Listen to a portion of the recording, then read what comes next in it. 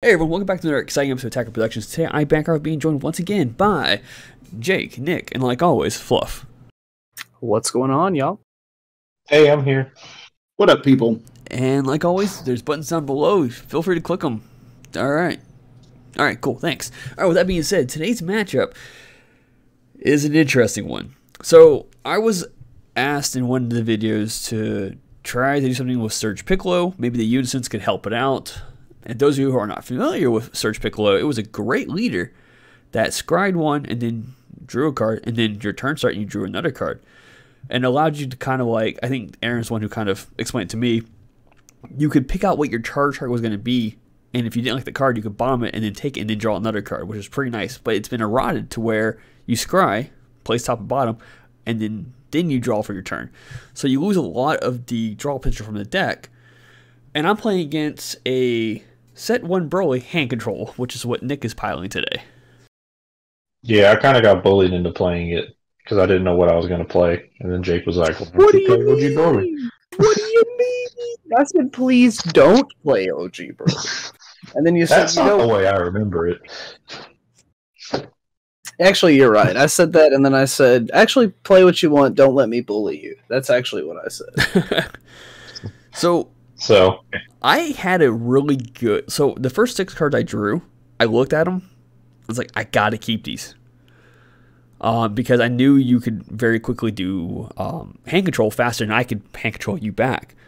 So you're like, cool, discard a card. I'm like, all right, I'll discard Draw Apes. But I had another one in my hand, which is pretty nice. So I started the game with 2 Draw Apes already in my hand, so I had a way to recover my hand pretty quickly.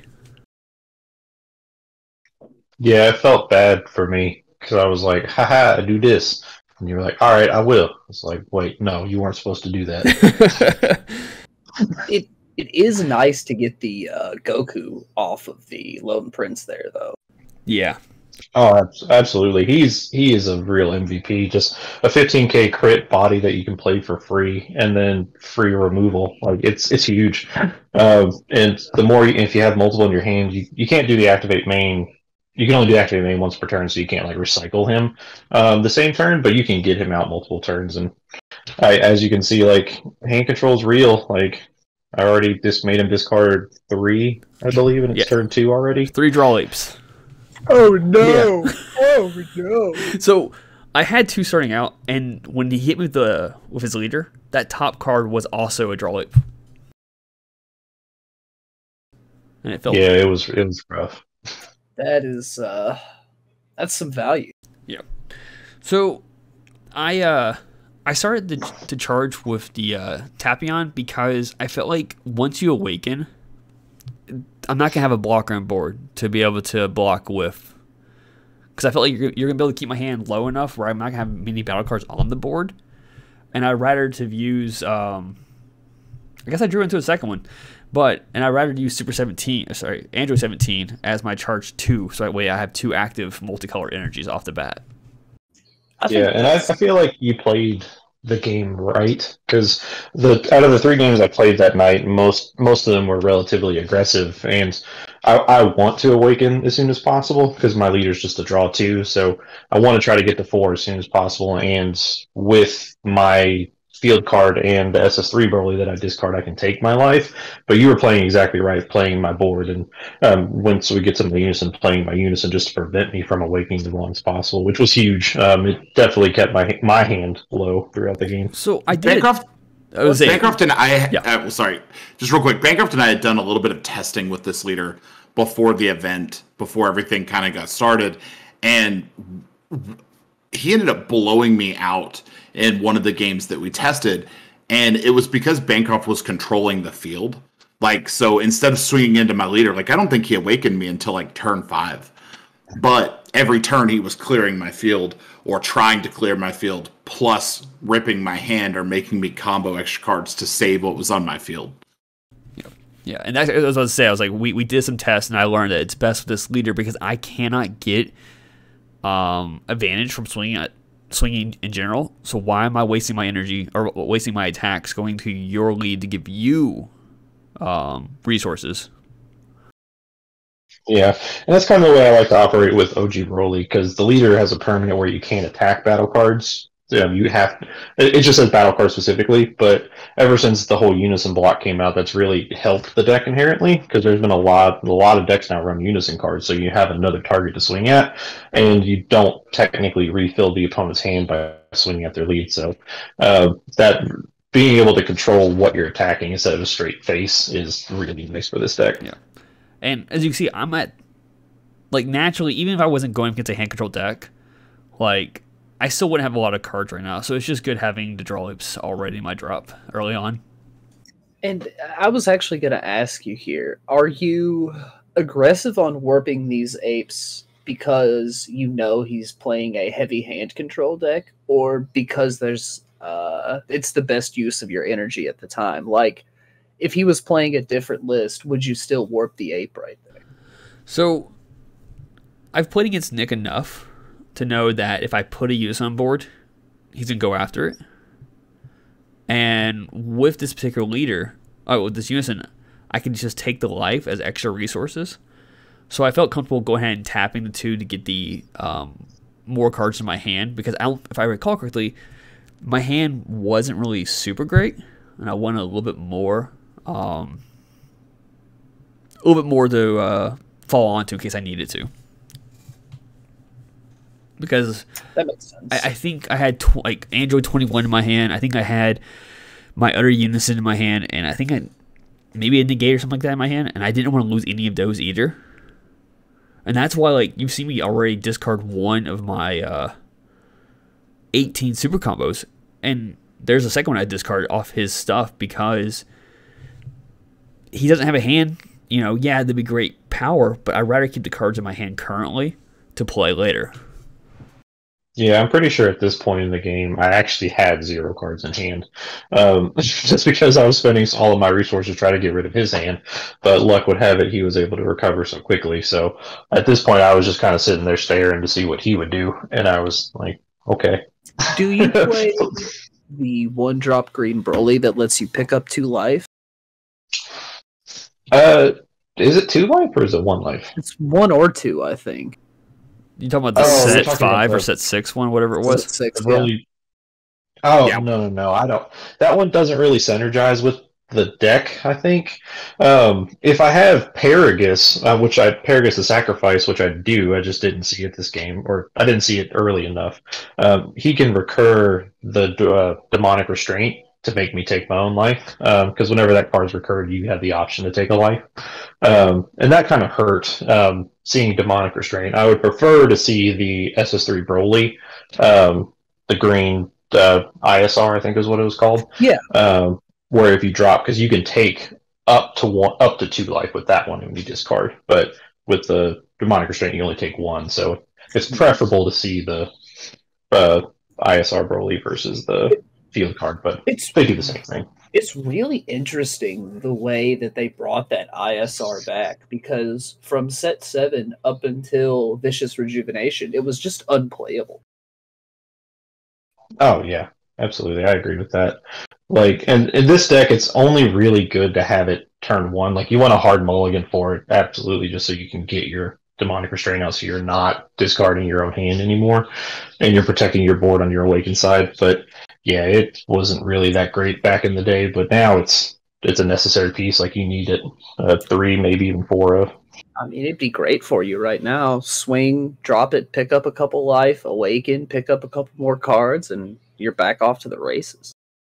Well, the problem with that is now, since I already had the field card on the field, it prevents me from dropping my cards, so I wouldn't be able to do it from leader effect.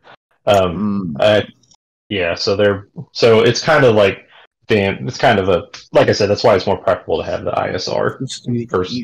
You have to have it early. It's not like it's got any wiggle room on it, unfortunately. Yeah. But what I did swing with was the 1-drop Broly that came in from the Battle Evo booster, which he when he attacks, he will take a life, and it gets 11,000 power. So this is a really good. That coupled with this is a really good turn for you. Being able to play that card to take the life, and then the Paragus scrapping the field card, giving you 2 extra cards in your hand, and then awakening off that. Yeah, well, I mean, you weren't doing it, so I just pulled a Thanos, and I was like, fine, I'll do it myself. So, and go on. Well, one thing I always say is the Bardock Unison. If you play any type of hand control strategy, I recommend the Bardock Unison 100%. It just being able to KO your one drops, giving all of your one drops an extra piece of value by making them discard a card is huge. And then the biggest thing is the combo killing. The auto on it is huge, just because there's so many strategies that require some type of combo, or there's a card that needs to be in the combo area. Just being able to say no, you don't get to do that is fantastic, and it makes your opponent play super weird and always think about what they're going to combo. So it's really nice to use. Highly recommend it. You and I played a couple games this weekend, and I remember comboing with cards and saying, "Is that okay? Is that okay?" Yeah, and sometimes it makes me feel weird because like the opponent will remember it before I do, and I'm like, "What are you talking about?" And I'm like, "Oh yeah, that's right. I can get rid of this." Actually, brewing for set 14, I'm brewing a blue-green Harudagarn deck with the new Harudagarn leader. And Bardock, I think, is going to be a piece of that because the deck is already kind of resource control anyway, and that Bardock just puts in so much more effort for doing it, and it runs a lot of one drops, so you could like play a one drop, pop it, make your opponent discard a card. Like it's got a lot of synergy in that. Like that Unison is really undervalued. It does so much for what it costs. It's good in most green strategies. Like I play it in my TN list. It's strong in this Broly list. And like you said, you're already thinking about future applications for this card. I think this is really one of the better designed unisons in the game. It really is kind of an unsung hero of the unison line. Go on, Bancroft. I'm sorry. So, thinking back on the turn, I comboed off the Rubian because I was thinking of like potentially playing my secret rare Shinron to the board, and I was like, cool, he's gonna combo kill it, and I'm gonna do this and be really cool about it. And then I started thinking like, that's stupid because as soon as he starts his turn, it's gone. So I'm kind of glad you did not combo kill that because it allows me to have an extra combo piece later on the road. Yeah, it's kind of like a double-edged sword with the combo killing, because if your opponent's going to know that you have the effect because it's on the card, it's on the board. So your opponent tries to bait you out. It's almost like a mind game that you're playing with yourself if you're the owner of the Bardock card, because you're like, is that an important piece? Are they trying to bait me? Are they just doing this combo just to mess with me? so it's really easy just to, because your opponent can psych you out without even trying, essentially. So you have to be really critical about how you want to use it at the right time, because they can just pull out a random 0k5, 0 plus 5k combo code, like, okay, now I use my super combo, or now I use my rival piece, and it could really mess you up. And there I was thinking about playing the Zarbon to the field, but then that's when I kind of started connecting the dots about the blocker and how useless it was going to be. So if I'm correct, because of all this like overthinking and trying to figure out what I'm going to do, in this current moment, I forget all about you dormant potentialing me. And I'm about to use a leader effect to play an energy. Yeah, which we talked about this towards the end of the game. Like, you really had two routes: the play that you did that you're going to make, or doing like a hand control style route just to rip me.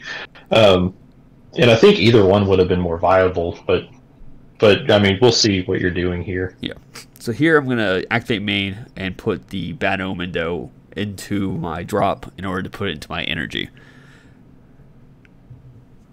And everyone who plays Bad Omen knows that if you 2 blue, 2 green, which will allow you to get rid of a battle card and one of your opponent's life, and I accidentally tapped all 3 of my blue-green energies instead of only 2 of them, and then tapping the 2 green energies, which was a mistake on my part. Because now I have just a solid green energy and nothing else to back it up. That's rough. Yeah. So here I'm going to go and try to swing, and then he's like, you can't. Okay, cool, I pass. Gotta love Dormant. No, it's a great card. It's a great card. I can't use it, though. Which is funny because I was actually worried about it because you were playing all green unisons. I was like, no, dormant. I think when I played Trevor, he was swinging to my unison. He's like, I was just trying to bait the dormant. I'm like, it has to be mono green leader. Yeah, multicolor leaders can't use dormant. Yeah, so that's why you don't play it in Cell Surge. Cell Surge would be unbeatable if you could use dormant. So you played the So at this point, I'm just like, I think you have like 3 cards in hand, 3 in life. So I'm like, I need to win this turn, otherwise it's just over. So the first thing I do is I do the activate main on the demonic restraint to play a Broly with 6 cost on the field, and I play the set 1 SR Broly where you pick 2 cards in your opponent's hand and discard them, which is huge. Being able to pick cards is phenomenal because the opponent can shuffle as much as you want. You have a really good chance of picking something they don't want hit. Like in this case, I hit the Secret Rare, which doesn't really matter, but I also hit EDK, which you that would have Kakunza. been. It wasn't the Secret Rare. Kakunza, that's what it was. That's what it was. Kakunza, I mean, which not relevant because you didn't have the energy for it, but hitting the EDK was huge. So he wasn't able to defend himself and combo out. And I got to keep my hand. You hit the Secret Rare out of my hand in a friendly game we played as well. Yeah.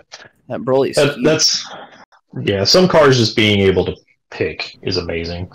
So here I'm debating about using the leader's effect to go ahead and just put Bad Omen into my energy again. And I'm hoping that the life I take would be a negate, because I think that's a double strike, right? Yeah, the Broly is. Yeah. And unfortunately, it was not a negate. I think I even said it that way. I was like, it wasn't a negate. And then you just kind of combo up, and I'm like, that's game.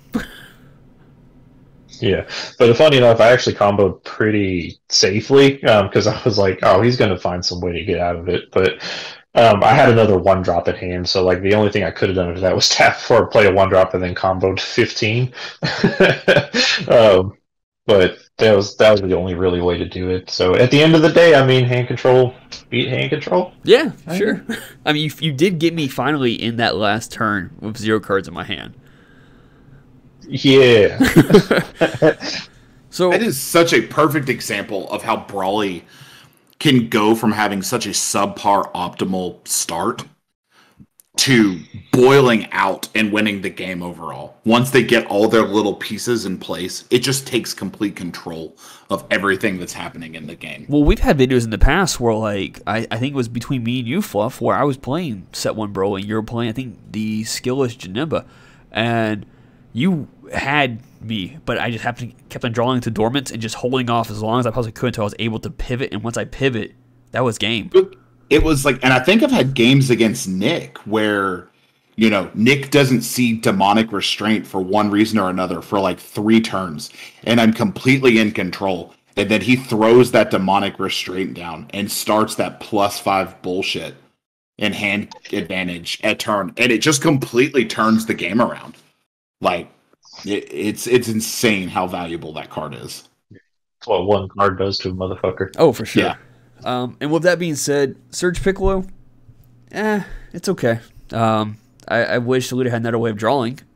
But yeah, you know what? I hope you enjoyed the game as much as I did. And with that being said, thank you all for tuning in. Keep in mind, there are buttons on the screen while Fluff does the outro.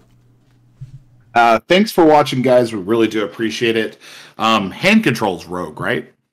Right? Comment down below. Do you good. still? Yeah. Do you? It's not good. Maybe it's great. Maybe it's bad. What do you guys think below? Let us know. If there's anything that you want to see, also let us know. But click on one of these 4 floating videos right here. Maybe it's a video that you haven't seen. We probably do something fucking stupid in the video.